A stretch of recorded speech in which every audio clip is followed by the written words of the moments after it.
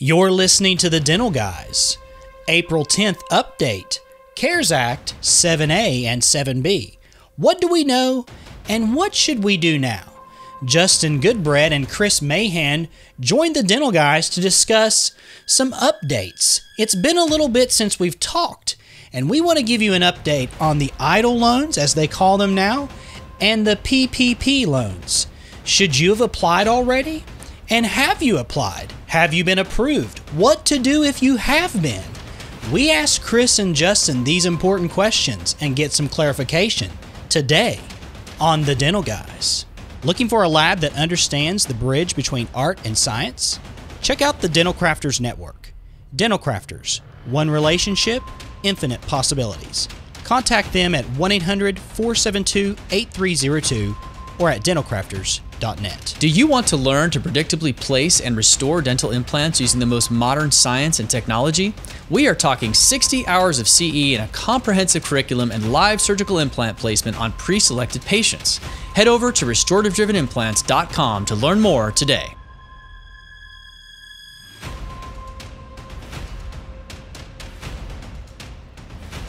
And welcome to this special episode of The Dental Guys. I'm Wes, the Dental Guy.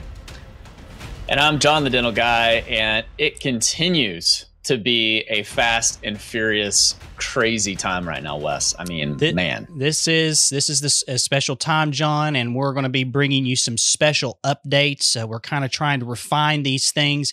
If you're watching this live, I encourage you to leave questions for our special guest. There's a lot of opportunity right now to seek out good information, and you know that we're all about the research. I mean, the amount of reading that's going on behind the scenes. And, you know, we talk about journals all the time, John, but this is the time to refine the information and go to the people that are actually reading the stuff, producing these things. I mean, we are bringing on people, John, that are just like spot on. Right. Because there's a lot of misinformation, and you know there's a difference between, and we're going to get into this, but there's a difference between misinformation and then things we don't know yet. And I think that what I've really enjoyed about our guests we're going to have on today is they've been real clear from the beginning as we've been talking with them about these are things we do know because we've actually read the primary documents, and then these are the things we don't know. And as we've been getting guidance from all these different outlets, I think what we're seeing, and I made this comment to them earlier, is it's making them look smarter and smarter all the time, because the things that they've been recommending as a result of reading and talking to people that are actually administering this, it's been great. So welcome back to Chris Mahan of Mahan & Associates and Justin Goodbread of Heritage Investors and also financiallysimple.com. Glad to see you guys. Glad to be here, brother. Have you aged? How many years have you aged in the last week or two? At least 10. Buddy, I crashed yesterday for the first time in many years at about 3:00 and made it to my lazy boy, and it was much needed. It's been a wild roller coaster. Oh yeah. Well, let's get right into it here. I mean, there's a lot. We want to pack a lot of information into a short time here for people that are really trying to digest as much as they can in a short time as well.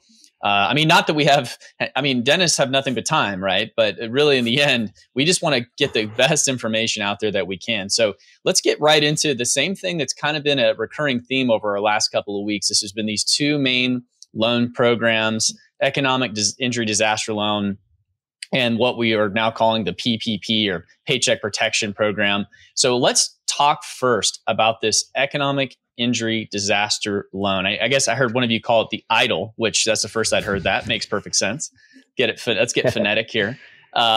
So what is the status? Because there's been some changes to this program. First off, is anyone getting funded yet? And then what are the changes that have occurred over the last week or two with this?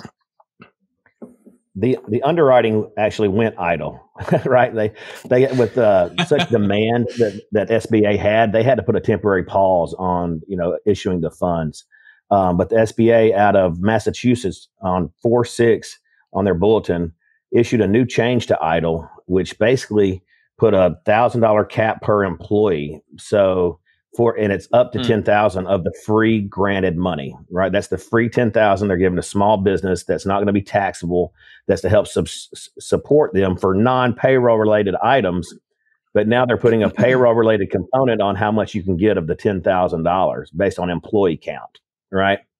So, for example, if you have 6 employees and you apply for the 10,000, they initially stated that you would get the 10,000 and it'll be a grant and be forgiven. Now you would get, again, if you had 6 employees, you'd get 6,000. If you had 12 employees, you'd still get 10,000 because it's capped at 10. And they're going to start distributions, they said, this week. That means week after next, probably. Right. I mean, they are just bombarded right now. But even if you applied for EIDL and you get declined and you had employee counts, you'll get the up to 10,000 even if you got declined. So everybody needs to apply for EIDL who has not done so yet. Justin's been doing it for his clients. I've been doing it for our clients. We've been working collectively together on mutual clients to make sure that they get in there for the EIDL loans, because I think the SBA, whenever they issue their final interpretation last Thursday, where it says, you know, if you've received EIDL funds up until 4/3, you still qualify for PPP. I think you guys saw a lot of blogs and newsletters and emails going, oh no, I can't apply for both, right? Again, at least through our podcast and our correspondence, we've always stated that you can definitely apply for both. So, Chris, I got a question for you, buddy, because you've been tracking this more so than I have. What if somebody has applied for PPP and been approved, but they have yet to apply for EIDL? What are your thoughts on that one? My understanding is they're mutually different. Again, that's my understanding. I have not run into that where it's actually, you know, this is changing daily, and that's why we get to keep having these fun podcasts, right? But I think they're mutually exclusive for 2 separate things. They've issued guidance saying that you definitely can have both loans. So I don't know why they would penalize somebody for going PPP first. Okay. Yeah, I haven't run into that either. It was a question that came up late last night with a client who was approved already for the PPP plan. And I said, well, did you apply for the EIDL loan? They said, no, can I do it now? I was like, I haven't asked that question to anybody. And I know that you're the wizard on this particular section of this rule. So I'm glad to hear that I'm not the only one who hasn't thought about that question yet. So make me feel smarter every time, brother. and we don't still don't know what amounts this EIDL loan will actually allow. I mean, we're talking about how much is a grant, right? How much would be free money, basically, is determined by number of employees. But we still don't know, are they going to only allow that amount of loan, or are they going to allow this based upon your, you know, potential damage to your business? You know, initially we had some discussions about, could you go in and, you know, tap into this loan as a potential way of, you know, covering capital expenses. I mean, this is a 30-year loan, pretty good situation. I mean, have you guys heard anything about that? Is that changing? Is this now being more limited to just this small amount, or is there still maybe going to be money available that you can get over and above that? Yeah, it's my understanding. You get money above that. Sorry, go ahead, Jeff. Okay. Yeah, no, they're still running on the same chassis of the 7B model, guys. The difference, the modification in the bill, the CARES Act that came out, was just applying this $10,000 grant to the same 7B modeling. So the same underwriting metrics is there for the disaster. We can't ask for the value of that loan. And it's basically, if you read the rules of it, it's 50% of trailing 12, or there's a calculation now of this particular CARES profit. Now, how do you calculate the profit? Who knows anymore with the Wild West that we're dealing with? Even some of the SBA lenders even on the SBA calls that I've been on, they're having troubles calculating that. So to your direct question, yeah, you still get the loan itself, which is a 30 up to, not always, but up to a 30-year term set in the CARES Act at a 3.75% interest rate. So we're talking cheap money at a long duration, but we can't apply for $1 million. It's actually an internal calculation that tells us what that loan value is going to be. So let me ask you this, Justin: if you're out there and you haven't applied for the EIDL loan yet, otherwise known as 7B, you know, what things should you be doing right now? Should you be applying? Should you be jumping into this pool now? Is this a good time? Yeah, you know, Chris and I have said the same guidance now for like the last decade. It seems like we've been on this journey for at least the last 3 weeks. We've been saying consistently, yeah, go ahead and apply now. go ahead and apply now for the EIDL loan, especially the dental community because of the circumstances. But Chris and I both have clients who are not in the dental, but in other entrepreneurial doctor positions. And we're telling pretty much everybody to apply for it because of the grant position that's now been clarified as late as last week from Massachusetts. So I think, Chris, unless you have any different opinion, I still think you still go out and apply right now for the 7B, the EIDL loan. Exactly. There's no cap on how you spend the money other than you can't spend it on payroll. It's got to be for money outside of what PPP is built for. So I know that a lot of practices have had cash flow impacts, and that can help you subsidize immediately some of that cash flow.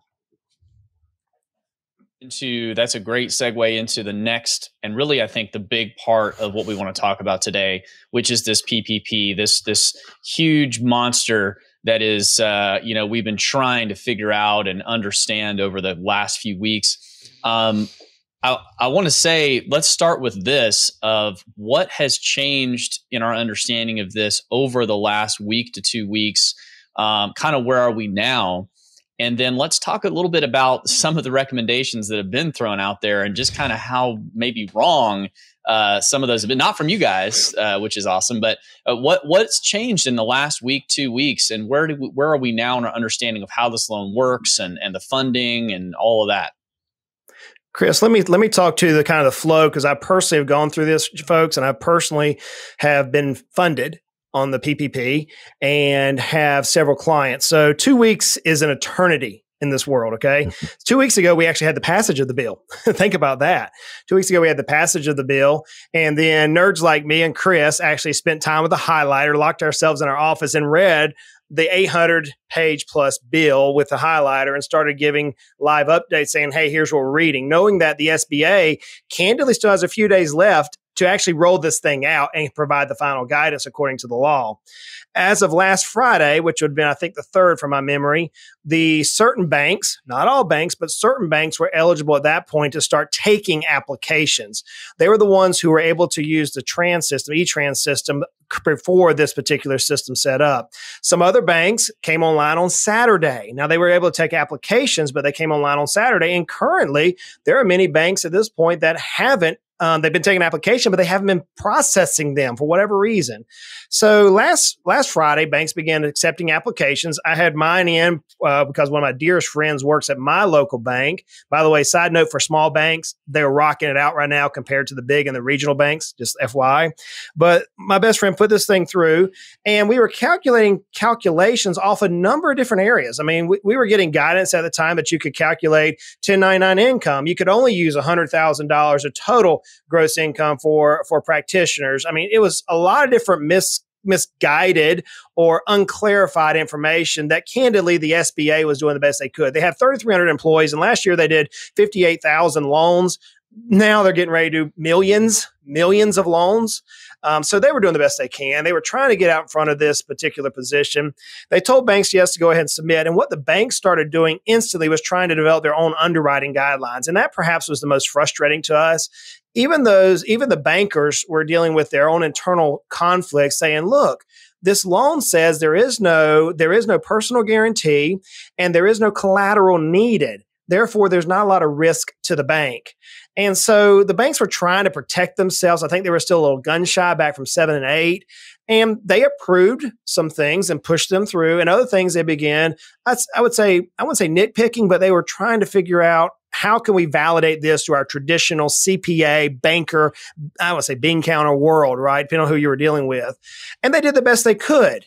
Well, then at that point, several things got kicked back. I know in my own world, I had to get on the phone and say, no, here's the law. Here's what it says. Here's the essence of the law.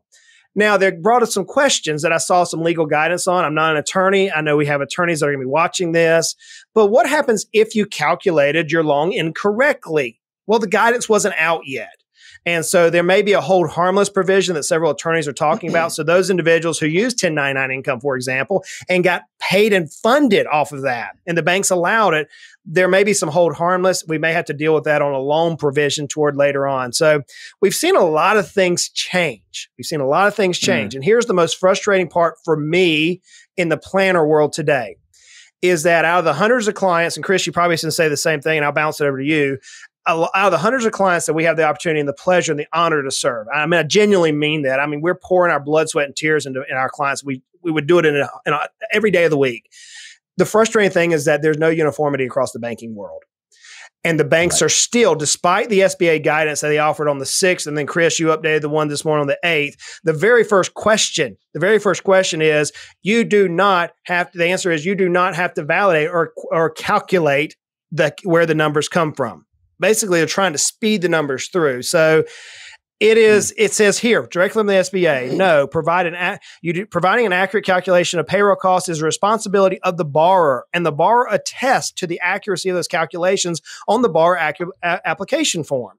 So what the banks were trying to get during this whole time period, and the frustration we're dealing with, is they were CYA themselves to make sure that if this thing came back around, if the rules changed again, that they were protected. The SBA gave that guidance on the 6th and then reconfirmed that again on the 8th. So that's what I've experienced through this whole thing. And Chris, I'll bounce over to you because you have a little bit different take on some of these movements.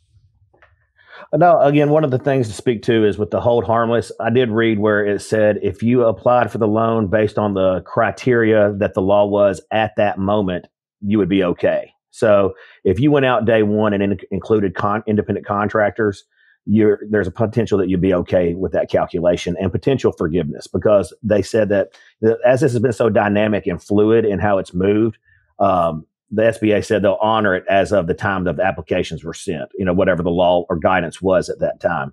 And Justin hit the nail on the head. Is every bank has a different set of criteria that they want for underwriting.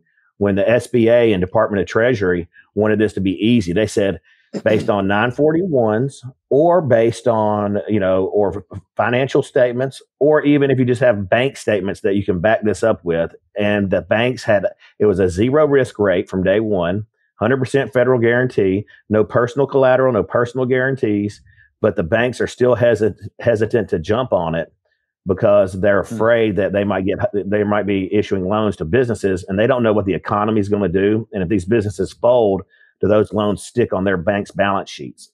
And I get it. The bank's number one responsibility is to their stakeholders, to their account holders, to their employees, to their stockholders. And until they get clarity, which it's been moving so rapidly, most banks aren't even submitting these. There's been $70 billion of the initial $350 billion appropriated for this issued so far. And I would say 1/10 of the applications that have been submitted to banks have probably been submitted to SBA. So there's going to be a windfall probably next week, whenever the deadline goes through for the banking regulation window. When they pass this legislation, they had 15 days to basically adjust really how they want to.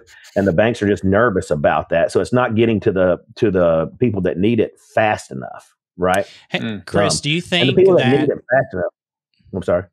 Well, Chris, do you think that with what Justin said and what you just said, it seems like that there are some major dental specific management and accounting firms that are struggling with this, right?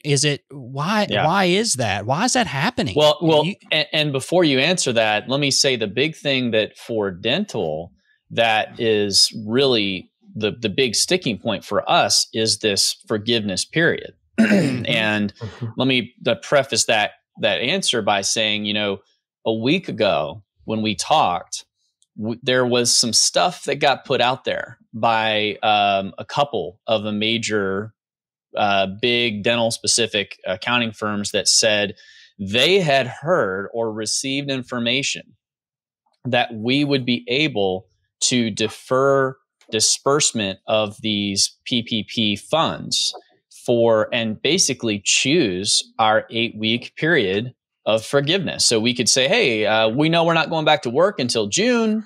So let's go ahead and get everything to the bank. The bank will hold it and they'll go ahead and get us our money earmarked. And then we'll get the money dispersed when we're ready for it, when we're going back to work, which would be great for us because then we wouldn't be sitting here holding this money while we're not working. And this was one of the major, this was Kane Waters came out and said this. At the same time, we had McGill Advisory, another major one, talking about how you need to go get it now. And they're still saying that because they're worried about the money running out. So you got these two, big names that are putting this information out. Now Kane Waters is backtracking, saying, well, turns out maybe that won't work quite like that. And actually maybe you can't get it deferred. So now we're thinking totally differently. What is going on? First off, with why are these recommendations being made without understanding this? And then second off, what is the current understanding of the forgiveness period? Because I think everybody's really hinging everything on that. So talk a little bit about that, guys. Like what's going on Chris, out there? Why are we getting this guidance? Chris, you're a healthcare specific, firm. What the heck, man? I mean, I'm glad you're right, but what is going on, right? Because some people are in some bad ways right now. Yeah, and I think that, I attribute all my knowledge to having good friends like Justin Goodbread, because he does all the research and then I get to look at his cliff notes. But that being said, that's good. Let's give credit to the team and the coaching, right? That's right. This is so good. But I really think what happened was, fear and anxiety, which drives most bad behavior decisions, right? Everybody saw how much money was going out and how much had been appropriated for this bill. And they thought, if you don't go get your money, you're going to miss out on this deal. Right. And just for a note, Senator McConnell is going to bring to the floor for unanimous consent tomorrow for them to pass a standalone emergency funding for an additional $250 billion. They've said that they will not leave one small business at the door on this deal. Now, we all know Congress, and it might not get through tomorrow because they like to get their add-ons on the deal, right? But the money is coming. They are going to support small business through this, and I've been confident that they will, because we're in uncharted territory. I mean, everybody's bummed about sitting at home and not going to work, but look at World War II, right? The government's going to stand up and protect the citizenry. It's going to protect the businesses, and and you look at the Dow, and whenever they see that relief and that confidence coming through, the Dow pops back up. It's at 23 yesterday, right? Yeah. So I think it's anxiety and fear. And then they may have gotten misinformation from some bankers and their interpretation, with lenders saying they thought they could defer it. But the SBA's come out with clear guidelines that upon approval, the lender has to disperse. It says the first disbursement. So that's what it says. First disbursement of funds has to be made within 10 days. And then you're on the 8-week clock. You're on the 8-week clock. And that's what you have to spend the money on to get it forgiven. And if you don't, then you just basically took on a loan. And that's where dentistry is in such a pickle right now, because we're shut down and we're likely going to be the last ones that get back in, right? Take this, for example, Austria, whose their line plateaued weeks ago. They're starting to release the precautions they put on the citizenry, starting to open up stores next week. Restaurants in Austria aren't going to open up until May 15th. So if we're on the same, and they're saying that we're going to plateau or flatline level off our curve in 30 days, that puts us July 15th for restaurants. And where's dentistry going to come in after that? I mean, they have enough N95 masks for everybody in the dental office? They have enough, HEPA clean air systems. What are they going to do? So if you get the money early, you could set yourself up potentially for putting your staff on payroll, running out of that money. And there may be provisions later that if they go like on unemployment, there may be provisions, again, that discount forgiveness there too. So you basically took out a loan, paid your staff, and then you just have a loan for it. So let me just take a quick little recap break here on what you said, because there's a lot we're unpacking in this and it's all good.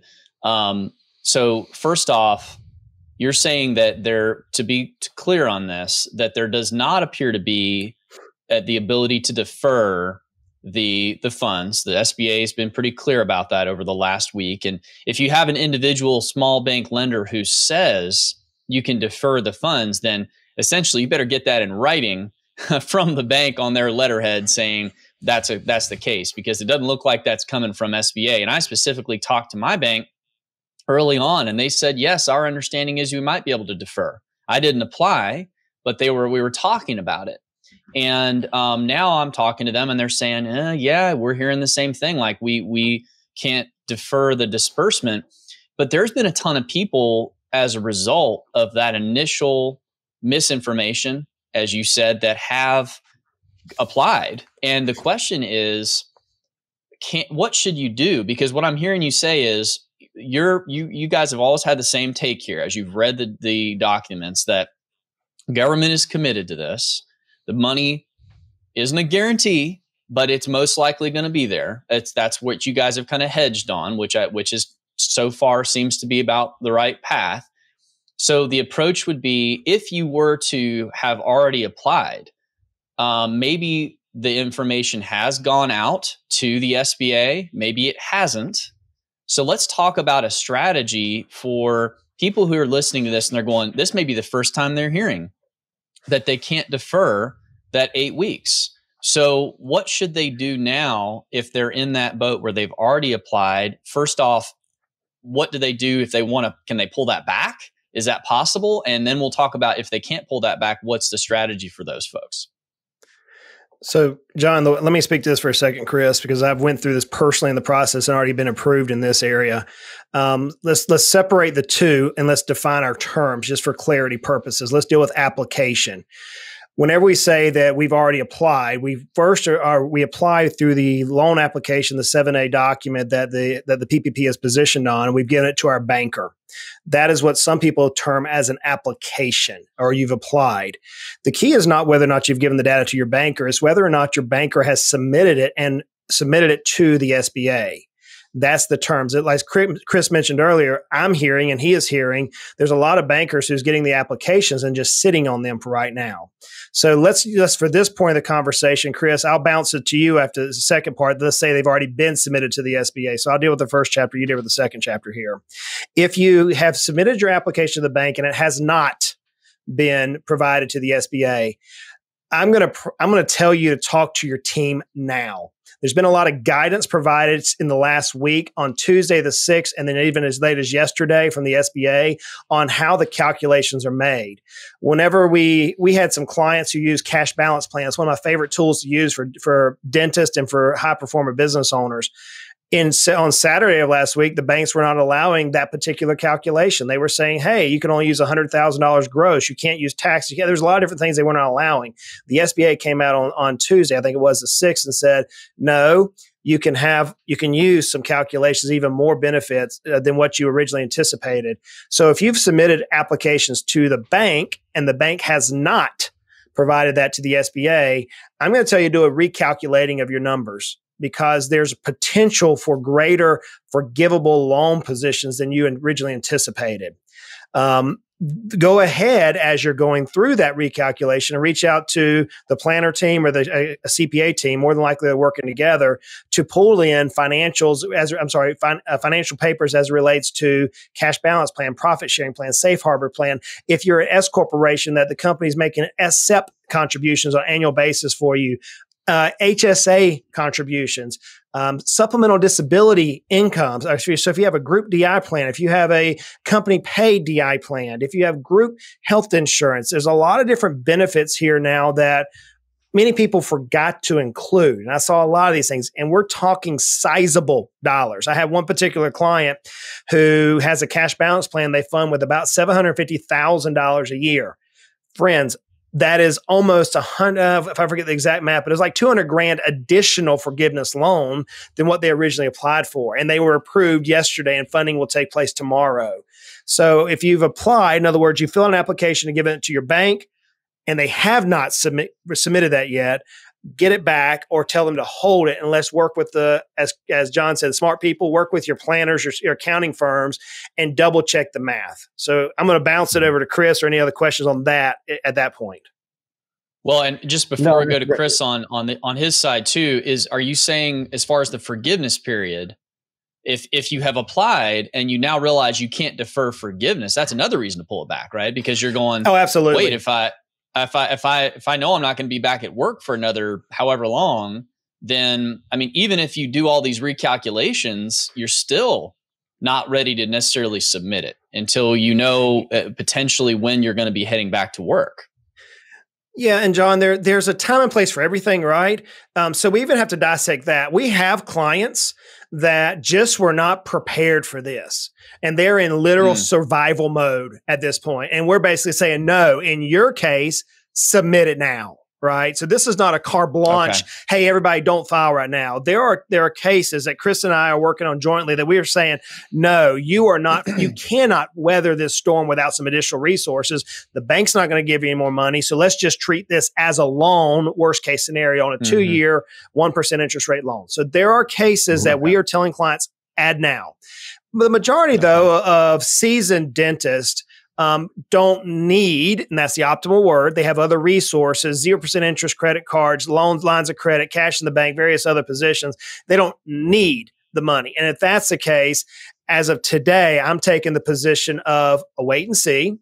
I'm taking a position of there will be a timing. Who knows? We saw it look like a potential of a flattening curve on the virus in New York, as some of the reports yesterday. If that's the case, we could be, Lord help us, well, I hope we are, we could be dealing back in business in parts of the country in 2.5, 3 weeks from now, maybe here in East Tennessee as well. Who knows? So I'm saying take a wait and see. I'm saying that you can't take this advice or this guidance that Chris and I are given as a blanket advice across all parties. This is where you have to be in detailed conversation with your particular case, with your particular advisors. So Chris, if you have applied and you have been approved by the SBA, and again, talking about dental specific, and maybe you thought you could defer, but it turns out you can't, because I think there's a lot of people in this boat right now as a result of some of this advice that had come out. What do you tell somebody that's in that situation right now? If they're about to get money into their bank account and they're not going to be going back to work for 4 to 6 weeks, what's the play at this point in those situations if you can't track back and wait?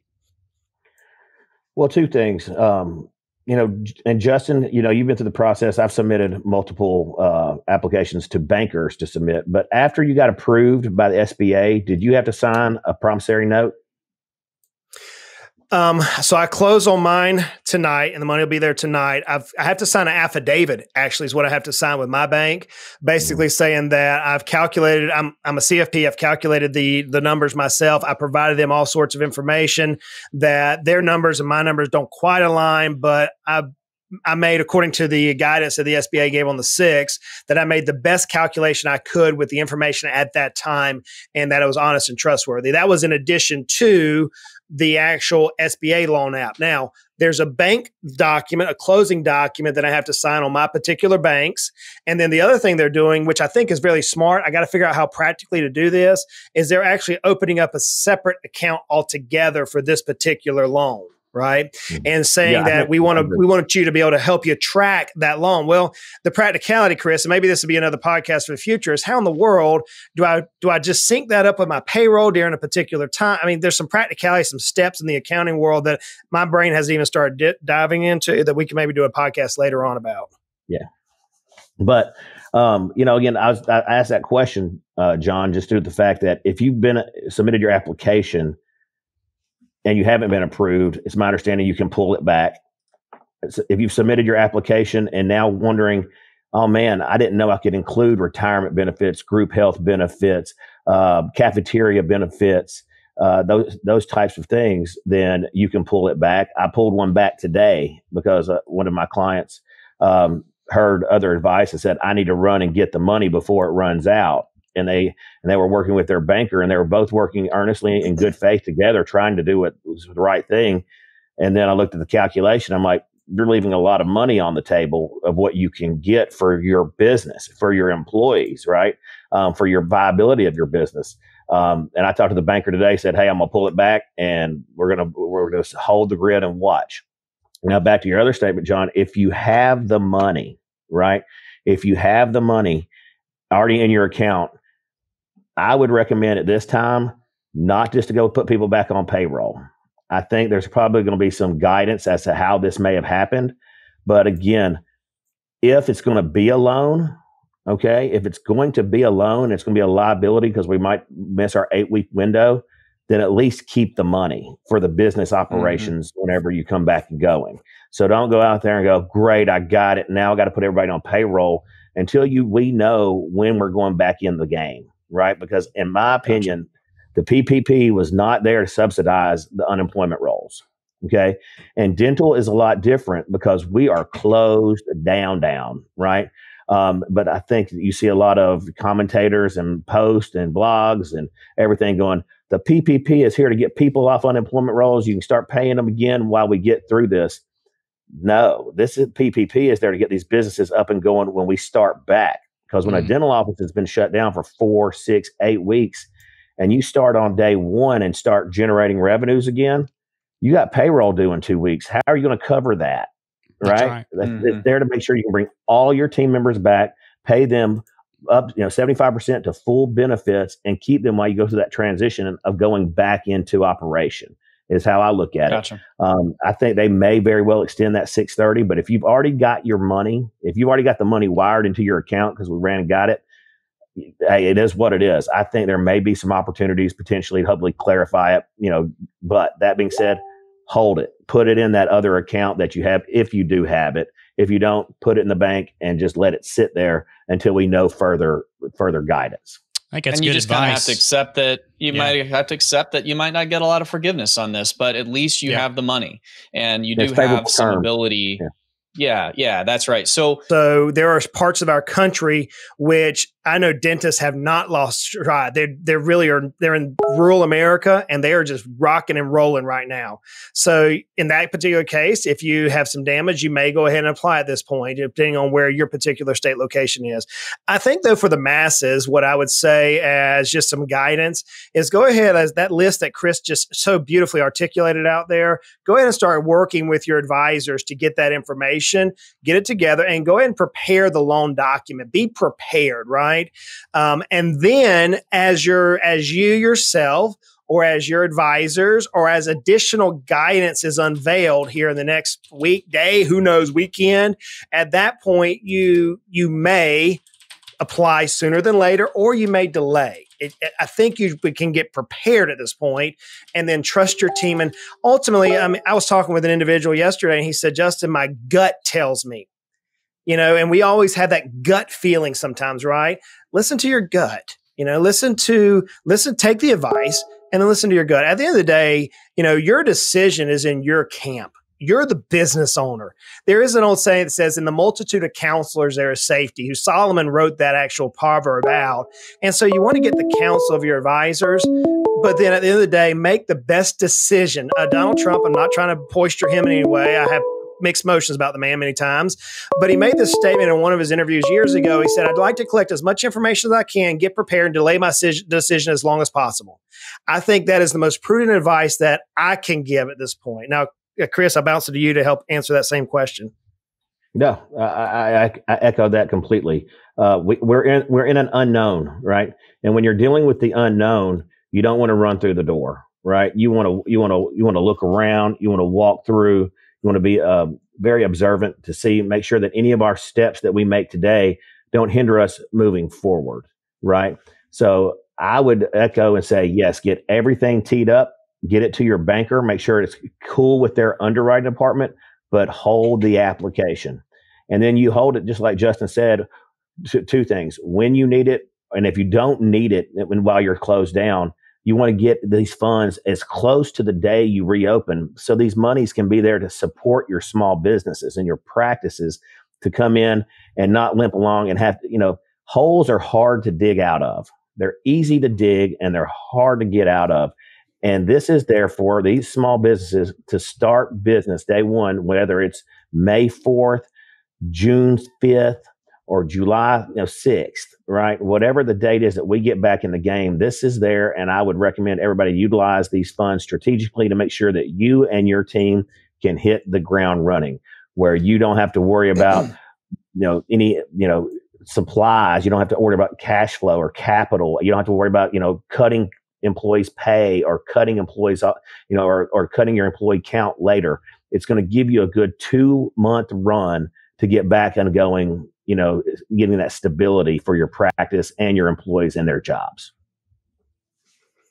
Gotcha. And I think that's a good way to sort of sum things up, that first off, take your time, don't rush through this. and think about the potential upside of, if you hit this right, what this can do for your business, to get first off closer to the time we're going to reopen, so that you can not only have the money potentially forgiven, but also the more we're going along with this, while there are changes being made, you don't want to get caught using the money for something that turns out down the road wasn't exactly what it needed to be used for. We were talking about this before the show, that even people saying, "Oh, well, if I get the money now, I'll go ahead and prepay to the payroll costs, or give people bonuses or something like that, so that I can get the forgiveness." But is that going to be something that ends up getting disallowed, as we go forward, because it wasn't exactly the idea behind it? And I think there's so many things right now that we don't know. And I think that this is good advice to kind of take home and say, all right, talk with your advisors, keep your head in the game, get everything ready, but see if we can time everything right to hit it at the time when we're on the upswing, when you're going to need the most help that you probably ever needed to pay your payroll costs, especially because there's a real potential here. We may be working, at least initially, harder than we ever have to try to get these patients in right at the time that they've been backlogged for a couple months. Yeah, so let me just say a little bit about that, is that it is unbelievable the amount of backlog that you're going to have. And we're going to try to tackle that on a different show. But John, I might go ahead and say what I sent you and Chris yesterday was we added up how many restorative hours. Now, we're not talking about money. We're just talking about how much restorative hours on my schedule alone that's been moved through our deadline, which is the end of April. So if we've moved every patient to May 4th, we calculated just on my schedule 180 hours scheduled. 180. That is a month. If you work a 40-hour week, well, the average dentist works 32 hours a week, right? So 32 into 180. What is that math, Justin? You're the math whiz here. I don't know. 5 or 6, 5 or 6 weeks. 5 or 6 weeks worth of work. That's 5 or 6 weeks of work. Yeah, exactly. So, I mean, here's the thing is how are you even going to do that, right? And so we want to talk a little bit about that on a future show about how to manage that schedule. We have some interesting ideas and some scheduling experts and that type of thing. I also want to say this. One thing you're going to need is money. You're going to need money. In order to, there's one thing it's going to be, you're going to need more money for payroll than you probably ever have. And get ready to pay overtime. That's why this is tough. Yeah, that's why this is so important to get the max you can. A shameless plug here, guys, I want to just tell you this, that we've already shifted the podcast. Yeah, shameless, a shameless plug. We've already shifted the Find So Simple podcast. Tomorrow, we're recording our very first episode. How do you turn around, right? So I don't, some of these practices, I don't like the term startup, right? But that's in effect what it is. But it's technically a turnaround. You've gone through and now you got to get it up fast. So there's actually an industry called turnaround agents that do this. And we're padding the podcast with those individuals who do this for a living. Turnaround podcast. So that's a shameless plug. I'm sorry. I had to do that. You're going on our channel as well here streaming this. So I wanted to shout out to our peeps as well. Yeah, a lot of questions are coming in even now. And I think, here's the thing is we'll have Justin and Chris jump on there. A lot of these questions that have came in just here at the last few minutes have been really good. And we've answered those, I think, throughout the show. So if you go back and rewatch the live stream, I appreciate those that have commented about the audio. We had a little issue with some feedback through Facebook responses and things. And so I really appreciate that. That was corrected within a couple minutes. And if it wasn't for you guys, we wouldn't know those things. We're going to release this, John, in a audio format coming up here very soon. Try to push that out by tomorrow. And so if not, if you don't see it there, you can just rewatch it on Facebook or even go up on the YouTube channel. And one thing I would just say in kind of closing here, we've had a theme over this last week in our podcast, which keeps coming up, which is the scarcity mindset versus the abundance mindset. And, I hear it's really affecting dentists right now in every possible way. It's affecting our mental health. It's affecting our approach to these loan programs. It's affecting our approach to coming back into our practice. And it's really a damaging thing. And I think that if we can shift our mindset from scarcity to abundance and think about what's possible instead of things are going to run out, we're not going to have enough of this, we're never going to get back to where we were, we're not going to have enough, and start to think about, okay, well, what if it turns out that actually the money is there? And what if it turns out that, think, obviously plan for the worst, right? Definitely. But also try to think about what is possible. Because, man, everything we're hearing is just preying on this idea of scarcity. And I think if we can just kind of back up from that, man, I know my mental health has improved the more I've heard from smart people who have kind of told me, you know what, like, it's going to be okay. Take it easy. Think more about what's possible. I think that's something we could definitely take home and make us sleep a little bit better. Yeah. As we close out the show, Chris, tell the listeners where you can be found and how they can reach out to you. Now, sure, they can go to our website, which is Mahan, MAHAN, associates.com, or they can email me directly at chris@mahanassociates.com. We're all one big community here, and we're all learning from each other. So if there's ever any questions, feel free to email me at any time, because we're just one big mastermind group trying to figure out the best way to do this to make sure that practices are not only successful or turnaround, but they can come out of this likely better than they did coming into it. If you really think strategically with the quadrant 2 thinking and with all the things that you want to do to your practice and have subsidized funding from the federal government on multiple levels, and there's levels out there that we haven't even talked about, past EIDL loans or PPP loans that we'll talk about after we get through some of this heartburn, that the government's already allocated a mass amount of funds to help small business. This may be the time to explode. And I echo John's comments that with that abundance mentality, I think that you can set your practice and your patients and your staff up for a better practice than there was before we went into this. Awesome. Justin, where can the listeners find out about you? So yeah, check out financiallysimple.com. That's the core of our hub. We have the podcast on iTunes, Stitcher, Spotify, anywhere out that you want to look to, Financially Simple. So I would say go there, or you can find me on my public page, Justin Goodbread. It's a public profile, so you just go in there and follow it. We're trying to do our best. Chris has been on the show several times as well. We're trying to get all this information out.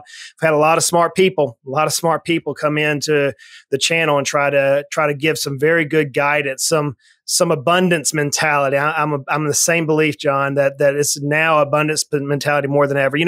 Like I've said here recently on my show consistently, friends, is this, and I want to leave you this last little bit of hope, that the sun will come up tomorrow, barring the Lord's return. The sun will come up tomorrow, just like it did today.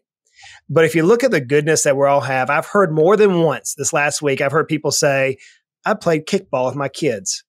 The world of sports is not there anymore.